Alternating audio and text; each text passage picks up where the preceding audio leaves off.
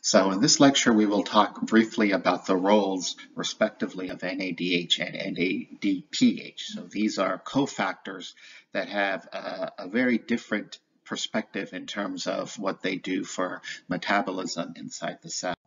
So first and foremost, one of the most common mistakes that I see students make in Biochemistry 1 is sort of conflating and confusing this idea of oxidation and reduction. So these two cofactors switch between an oxidized form, which is a form that would usually have a plus charge assigned to it. So NAD plus or NAD P plus is oxidized. So any reaction in which it will reduce something in terms of transferring hydrogen, in turn, these two cofactors will get oxidized. Now, on the flip side, if you're looking for something that is reduced, you want to think about the molecule, in this case, these two cofactors, NADH and NADPH, as being sort of reduced with hydrogen. So reduced form or reduction sort of implies it's reduced with hydrogen atoms. So these are hydrogen carriers, and they'll give away hydrogens and reduce something else. So that's what they're going to do in the cell in a wide array of metabolic reactions. And then to sort of tie this up, there's different forms and incarnations of this hydrogen. So in Gen Chem 1, we learn about the proton, which is just simply H+. That is a hydrogen that has lost an electron. Remember, hydrogen is one proton and one electron. Well, if you lose that electron, it becomes H+, and that's also known as a proton. And that's something that really you studied a lot in acid-base chemistry, right? It contributes to pH. And then a hydrogen as is with its electron, we just call that an electron. So the idea of reducing equivalence, that is when these give away their reducing equivalence, it's just a fancy way of saying they're giving electrons. And then finally, we have hydride ion. So that's a hydrogen atom that's picked up another electron. And when it does, it sort of confers upon it a negative charge. So we'll see hydride ion transfers, particularly with NADH, or maybe even with NADPH. So hydride ion transfers, the alcohol dehydrogenase mechanism, the lactate dehydrogenase mechanism, all of those are hydride ion transfers, facilitated by NADH. Probably the most important point here is that NADPH and NADH are not equivalent and they're not identical. So there's totally different roles within the cell and totally different cytoplasmic concentrations in terms of the NADPH pool and the NADH pool. So the first important point I'd like to tell you guys is that these are not interchangeable. They have totally different functionalities, totally different responsibilities within the confines of the cell. Second important point I'd like to reiterate is this idea of reducing equivalence. NADH and NADPH give away reducing equivalence. In other words, they can give away electrons and reduce something else. When they reduce something else, they in turn become oxidized. So there's this constant shuttling between the oxidized and reduced form, or the reduced form and the oxidized form.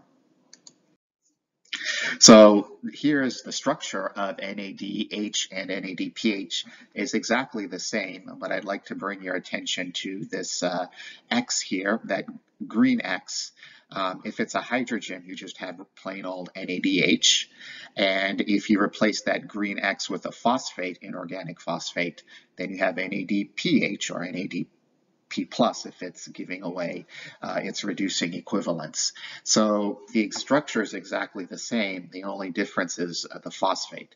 And boy, what a difference that makes, because that phosphate in the form of NADPH or NADP plus has totally different roles in the cell and totally different ratios between the oxidized and reduced form. Remember, the reduced form is the form that's going to have H's on them. So that's about 0.10 in a typical cell, the ratio between the oxidized and the reduced inside the cell. So usually the reduced form is more prevalent. Now, contrast that with NADH, which again is mostly involved in enzymatic reactions, such as the dehydrogenations reactions that we studied in glycolysis. Again, think of your glyceraldehyde 3-phosphate dehydrogenase, those types of enzymes. Well, when we look at that, the ratio between the oxidized and the reduced form is about 1,000. So in a typical cell, the oxidized form of NAD plus is more prevalent. In a typical cell, the NADPH form is more prevalent, but not as much, right? Ratio of 0.10 over a ratio of 1,000. These are definitely involved in more of the metabolic reactions in the cell. These are definitely involved in sort of maintaining some sort of redox balance within the cell. So differences between the structures are very slight. They happen right here, a phosphate versus a hydrogen, where the hydride ion or hydrogen ion or the reducing equivalents, where they get transferred is right here. So what happens is that NAD plus will pick up 2 electrons. One of the electrons will go here, highlighted in yellow, and then another one of the electrons sort of becomes a proton. It sort of becomes a carrier. So we often say NADH plus a proton. So one of the H's gets that bond here, and then another H becomes a proton. So this is the reduced form of NADH or NADPH if you're talking about a phosphate here.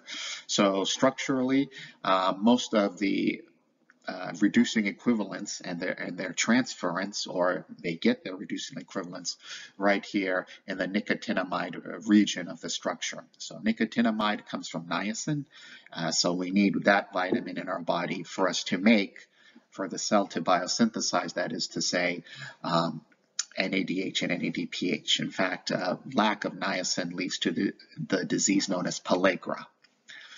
And looking more into the structure here, we have the ribose ring. We should see that, have some familiarity with that from our discussions on sugars and the ribose ring. And then here we have the adenosine ring, the nitrogenous base of adenosine attached to another sugar here, another ribose sugar. This probably looks more like our nucleotides that we really didn't study in Biochemistry 1, but this has that similar structure that's very much like our DNA and RNA.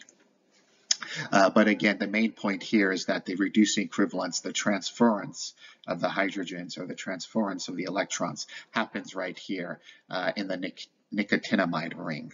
Again, the main point of this slide is that different cytoplasmic ratios between oxidized and reduced.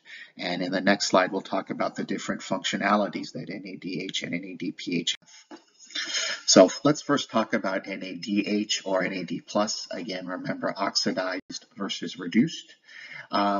This should be a review from Biochemistry 1. We're talking about oxidation and reduction reactions that are happening in the cell by certain types of enzymatic reactions, like your alcohol dehydrogenase, lactate dehydrogenase. This is an enzyme from glycolysis, if you remember, glyceraldehyde 3-phosphate dehydrogenase. All these 3 enzymes, some of them will give NADH, some of them will give NAD plus as the products. So in the cell, that's what NADH would primarily do. In fact, most of these enzymes have dehydrogenase attached to their names. NADH also gives their reducing equivalents, or gives their electrons to the electron transport chain. And that's a very important process that happens in the mitochondria of eukaryotic cells, and it facilitates respiration. NADH or NAD plus is a cofactor from many types of cells, enzymes in cells involved in oxidation reduction reactions, also known as redox reactions. And the NADH pool in the cytoplasm is different than the NADH pool in the mitochondria. And that balance is made by what's known as the malate aspartate shuttle, something we will not talk about in this particular lecture, but it's not like there's a free flow between the 2 compartments in the cell. In fact, it's purposefully divided. The NADH concentration in the cytoplasm will be separate than the NADH concentration in the mitochondria. And if there were to be any permeabilities, you would need a transport system. Now let's talk about NADPH. So this is the version of nicotinamide that has a phosphate group attached. And boy, what a difference it makes, as I alluded to before. One of the things NADPH is involved in is reductive biosynthesis. It's not just biosynthesis, but reductive. So there's definitely a reduction that's going on as you biosynthesize some of these very important molecules in the cell. Hydroxylation is also very important and mediated by NADPH. So to biosynthesize fatty acids, to biosynthesize cholesterol or the other steroids, some of the neurotransmitters, even nucleotides that we'll talk about later on in the course, the purines and the pyrimidines, all of these require NADPH. They do not require NADH. So that's a very important point. You cannot just simply switch one for the other. Another important role of NADPH is free radical detoxification. So during metabolism, you produce a lot of free radicals, and those free radicals can damage lipids. If it's a neuronal membrane and damages those lipids, it can definitely lead to inability to conduct nerve transmission, or it could mess up your DNA, or it could mess up any part in the cell, these free radicals that are just a normal byproduct of aerobic metabolism. And the cell has ways to guard against this. And one of the ways it guards against this production of free radicals is through the aid and assistance of NADPH. Two systems shown here that the cell has. One of them is working with glutathione, sort of a partner of this molecule that sort of has its own intracellular pool. And another aspect are the cytochrome P450 monooxygenases. So the 450 represents the absorption of wavelength that these heme epicenter proteins absorb maximally at. So free radical detoxification is a very important aspect of the cell. If you don't have it, it could lead to many diseases, and NADPH is intimately involved in that. So as a byproduct of normal metabolism, you can actually get superoxide. You can actually get hydrogen peroxide. This is also, I should say, very common in the electron transport chain, where electrons get funneled and finally reach their terminal electron acceptor oxygen. But it happens one electron at a time. So if it happens at one electron at a time, there's this potential for superoxide to escape or be produced. Now that superoxide can combine with another electron, with some hydrogens around, particularly it can combine with water and give you hydrogen peroxide. So hydrogen peroxide is not a good molecule to have inside the cell. We do have catalase, which can detoxify it, but if that hydrogen peroxide gets hit with another free radical hit or free radical damage, it could lead to some other disastrous molecules like this hydroxyl radical. And then once again, all these radicals do is they try to find stability, so they'll react, and they'll react with anything and everything that's inside the cell. The problem is that if it reacts with your DNA becomes a radical. If it reacts with your membrane lipids become a radical, and it sort of sets off this chain reaction. So thankfully, to the rescue are these detoxification enzymes. And one of them that I want to bring your attention to is glutathione peroxidase. So while superoxide dismutase can definitely sort of remove that superoxide, it's glutathione peroxidase that kind of removes the hydrogen peroxide, so that this step can never happen in the first place. So let's talk a little bit about the structure of glutathione. So this is a whole separate topic in dealing with glutathione and how that works inside the cell. For now, just realize that glutathione has its own intracellular pool inside the cell, and it's a main detoxification tripeptide. And the amino acids that make up this tripeptide are glycine, cysteine, and there you see that thiol group, again, coming back to reduced versus oxidized. The thiol group here is in the reduced form. And then the third amino acid rounding this out is glutamate. Just want to bring your attention here, this peptide bond is actually attached to the side chain of glutamate. So we call that an isopeptide bond. So glutathione for now just helps in this free radical removal inside the cell as a byproduct of aerobic metabolism.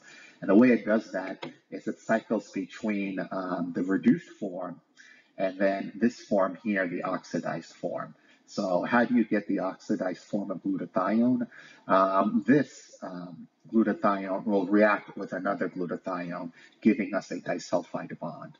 So the disulfide bond, again, the oxidized reduced form, the disulfide bond is the oxidized form of glutathione. The reduced form is the one that has the free thione groups. So what happens is if we're looking at glutathione peroxidase, here we have, if you look at the reaction, here we have the NADPH, there's that proton coming along for the ride.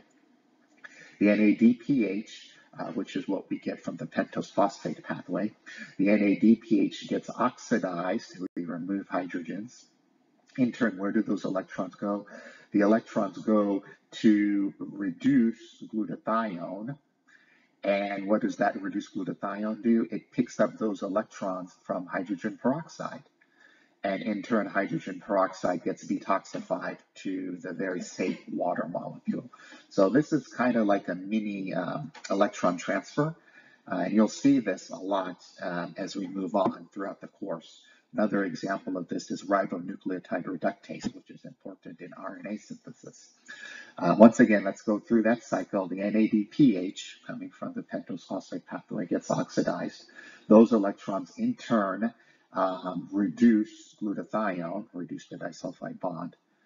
Now, in order to regenerate the oxidized form and another cycle to occur, the substrate hydrogen peroxide, this toxic species, gets detoxified to 2 water molecules. So the mechanism is complicated. All of this happens within the active site of the enzyme, and that's what glutathione reductase in partnership with glutathione peroxidase does. So this is one enzyme in the cascade, I should say, and then this is the second enzyme in the cascade. Glutathione is that mediator, and this is what it does in the cell. But the important point to realize here, at least for this lecture, is what NADPH is doing. It sort of sets the stage for glutathione to detoxify the very bad hydrogen peroxide. A couple of more things. This is an immune system mediator, NADPH, working in collaboration with leukocytes, monocytes, and macrophages.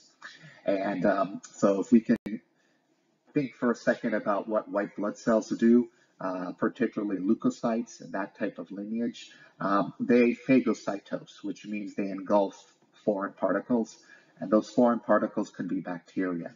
So once housed inside the white blood cell, the lysosome, which is this acidic organelle inside the phagocyte, sort of captures and encapsulates the foreign invader, in this case the bacteria. So what happens inside that is a way to sort of kill the bacteria, and it does it through what's known as a respiratory burst. Now inside the lysosome, which is this acidic organelle housed inside the immune white blood cell where phagocytosis happens, here you want to have a respiratory burst. You don't want to have a respiratory burst if you are exercising vigorously, because that free radical can really damage your cells and tissues. But inside a white blood cell within the lysosome, you want to have a respiratory burst of free oxygenated radicals to kill the bacteria. And that's what NADPH does here in conjunction with the enzyme NADPH oxidase. So what that actually does is it generates free radicals. It generates the superoxide anion, which kills the bacteria. The superoxide anion actually, in turn, through another enzyme here, this is called the myeloperoxidase system. The myeloperoxidase system will take the superoxide anion, convert it to hydrogen peroxide, and that's just another chemical that could sterilize and kill the bacteria. It also produces chlorine anion, It also produces hypochlorite anion. These things help initiate a killing cascade of the bacteria. So that's what NADPH does in NADPH oxidase. So this is a complicated enzyme, the NADPH oxidase. There's a whole other, a lot of cofactors that are involved. I believe tetrahydrofolate is involved. So this is a multi-tiered, multi-cofactor enzyme, NADPH oxidase. But the NADPH, again, is very important in terms of killing, again, the free radical detoxification inside the white blood cell. People who have a mutation or a lack of NADPH oxidase have a disease known as CGD, chronic granulomatous disease. And what happens is that, well, you have no NADPH oxidase for whatever reason, it's not functioning or mutated. And so you do not have the respiratory burst. Without the respiratory burst, the bacteria very much remains alive. They don't get killed. There is no killing action. So this is a cutaneous version that I downloaded from the actual CGD website. And these nodules are actually bacteria infestations. This is the cutaneous form. More severe forms can actually infect the liver, it can infect the kidneys, it can go and disseminate to the organ systems. But what happens here is, again, these nodules, these bumps, these swollen, very sensitive areas filled with bacteria that have yet to be killed because of a lack of respiratory burst coming from an inefficient or improperly functioning NADPH oxidase. So here we see NADPH involved with white blood cells, particularly activated leukocyte. Continuing with our theme here of detoxification, NADPH is involved in the P450 system. So P450, cytochrome P450, is an enzyme that has a heme epicenter. We see cytochromes a lot in the electron transport chain. The 450 represents its wavelength absorption maxima. FAD and FMN, the flavin electron carriers, are also involved. But the initiator here, once again, is NADPH. NADPH, along with the proton that comes for the ride, gets oxidized. And where do the electrons go? The electrons go to this substrate. Now, if you're talking about the mitochondria, the P450 system will actually go and hydroxylate important molecules for the cell, such as cholesterol. It could hydroxylate vitamins, particularly forming vitamin D3.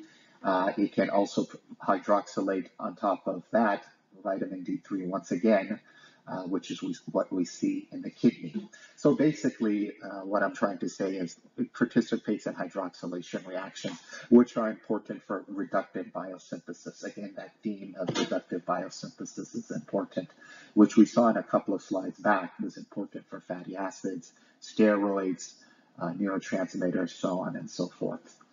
If you're talking about anything other than the mitochondrial system, or anything other than the liver and the kidney, that type of system, we can also consider the P450 system as a way to remove toxic substances.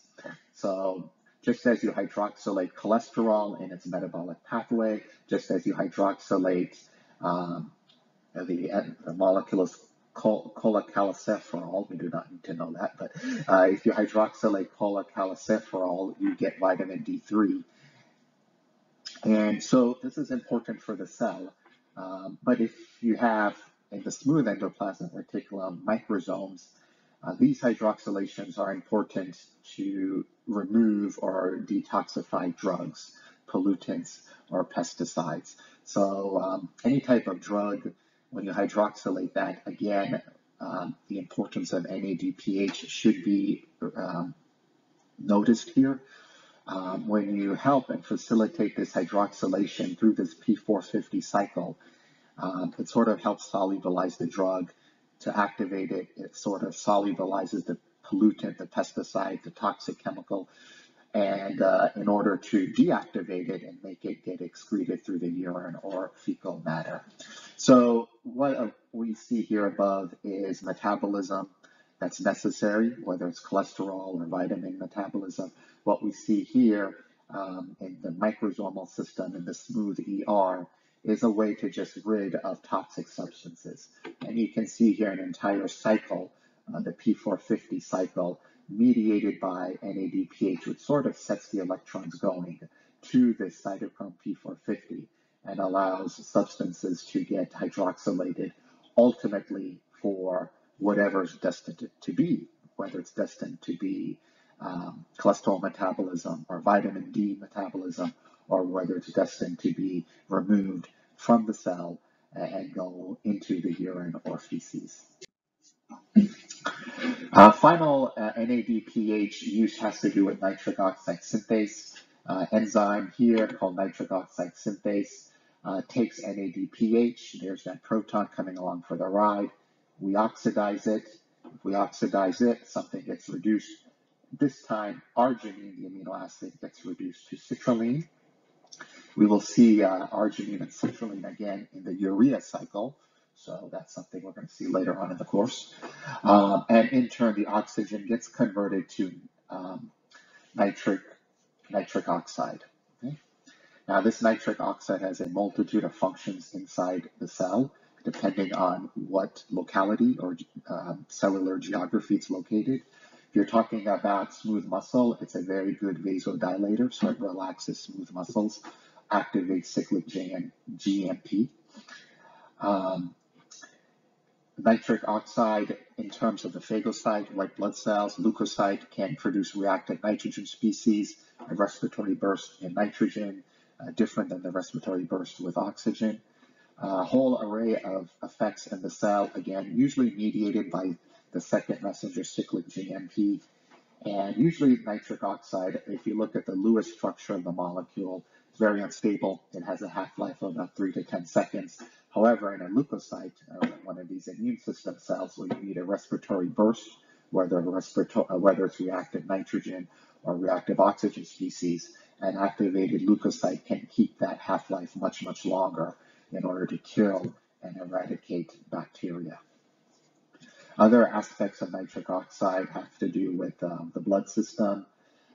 It is sort of a neurotransmitter in the brain, so we have a nervous system functionality, and this is what the immune system reaction that I alluded to before with the production of reactive nitrogen species. So NADPH definitely involved in a whole array of functionalities, very different than NADH, very different in terms of the enzymes that it's a part of, reductive biosynthesis, and very different in terms of sort of an immune system mediator in getting rid of the negative deleterious effects of free radical damage inside the cell.